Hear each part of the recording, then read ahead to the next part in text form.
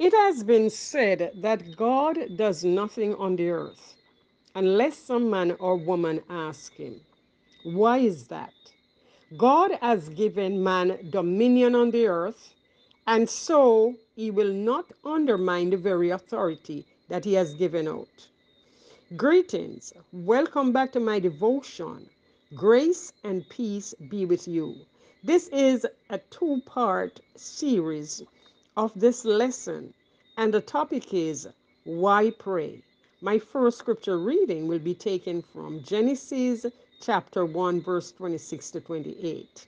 And it says, "And God said, let us make man in our image, after our likeness, and let them have dominion over the fish of the sea, and over the fowl of the air, and over the cattle, and over all the earth, and over every creeping thing that creepeth upon the earth."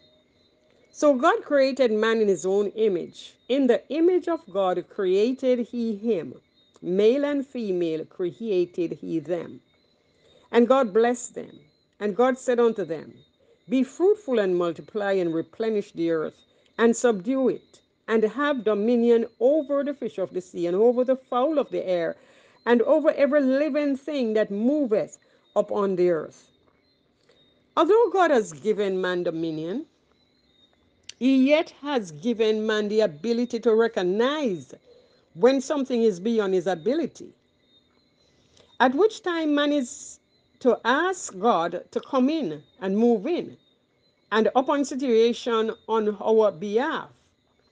Our power, authority, and dominion must be rooted in God. We must trust God to lead us and guide us. In prayer, we are afforded the opportunity to communicate with the living God who knows all things and can give us the direction that we need to live successfully. In prayer, we also find out the whys and the why nots, the hows and the whens. As we pray and submit to God revelations to us, we will gain understanding regarding what he is doing and desire to do above the desire of our own flesh, which will cause us to make wrong choices. Submission in prayer causes us to step into God's perfect will in any given situation. Some of us pray too little and complain so much about the issues that they are having. This makes no sense. The issues will never change unless we pray. We have the tools to change our lives, and the greatest of which is to be able to access God in heaven because of Jesus' sacrificial death for us. Once we reach God in faith, that is to say, once God hears us, then we get an answer.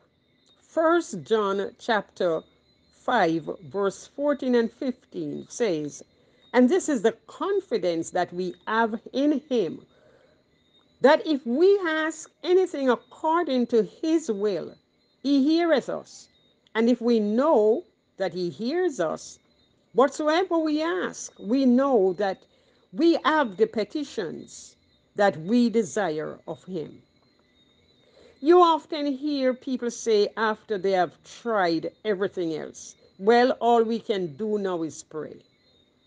If we would only pray first and stop making it the last thing that we do, we would soon find that things would turn around faster.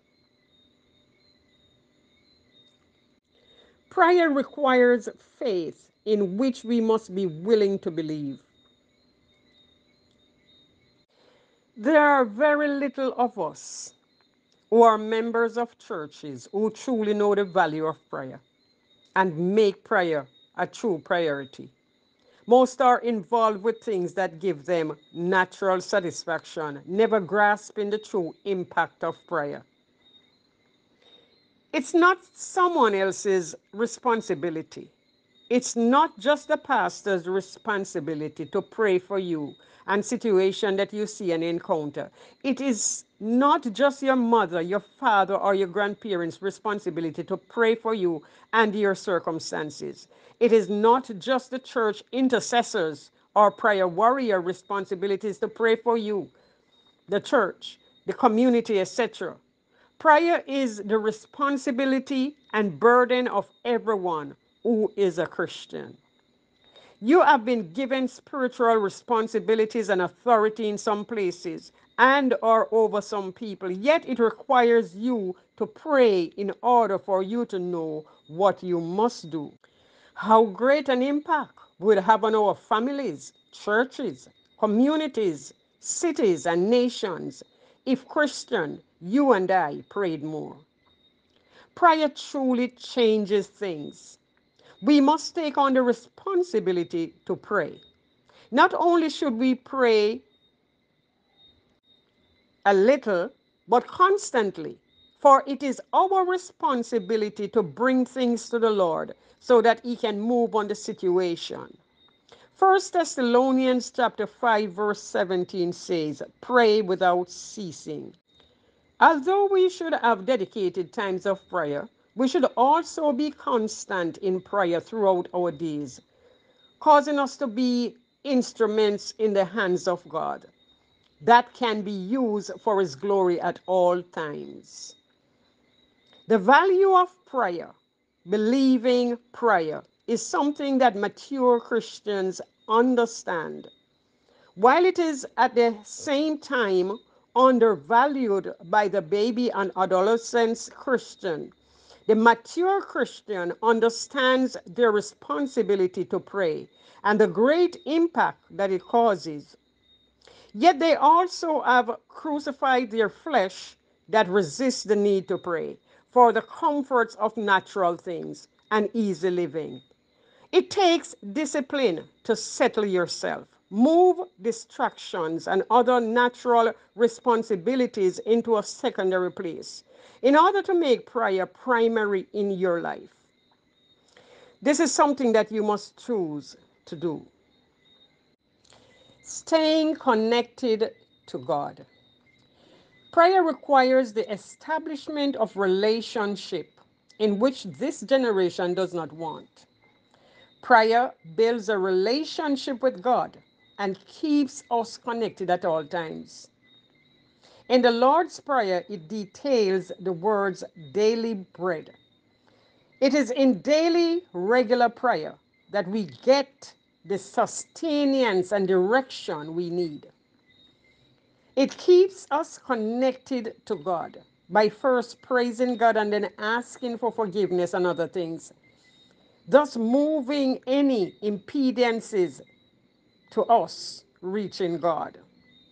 Matthew chapter 6, verses 9 to 15 give us the Lord's Prayer, which says, "After this manner, therefore pray ye, Our Father which art in heaven, hallowed be thy name, thy kingdom come, thy will be done on earth as it is in heaven. Give us this day our daily bread, and forgive us our debts as we forgive our debtors. And lead us not into temptation, but deliver us from evil. For thine is the kingdom, and the power, and the glory, forever. Amen. For if ye forgive men their trespasses, your heavenly Father will also forgive you. But if ye forgive not men their trespasses, neither will your Father forgive your trespasses.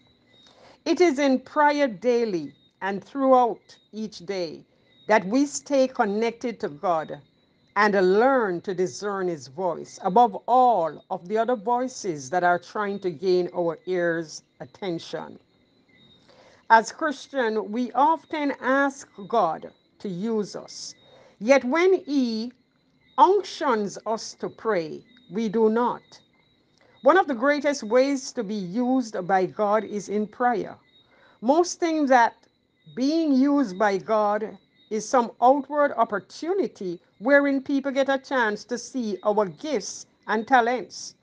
That is not it at all. God wants to use us in ways that we nor anyone gets the glory.